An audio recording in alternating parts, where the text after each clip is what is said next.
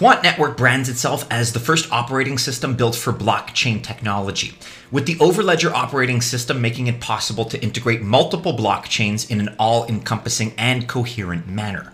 More specifically, blockchains will be connected to real-world healthcare services, financial services, and so on, with Overledger allowing developers to build so-called multi-chain applications. And to pay for the annual Overledger license and various fees, the Quant token, or QNT, is used. The experience of Quant Network founder Gilbert Verdian in the healthcare sector represented perhaps the main driving force in this equation.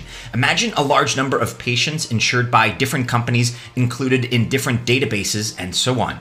Needless to say, interoperability is not exactly optional. And on a similar note, interoperability is facilitated in a Quant Network world through a layered approach that has been inspired by TCP/IP models the internet itself was built on, with Overledger having a number one transaction layer, or as the name suggests, the layer responsible for adding, storing, and queuing transactions. Number two, the messaging layer, or the layer responsible for crucial information such as smart contract data or metadata. Number three, the filtering and ordering layer also has a name that speaks for itself, with messages referenced for one multi-chain application or another filtered, ordered, and checked for validity in terms of meeting requirements. Think of it as each multi-chain application kind of having a virtual blockchain.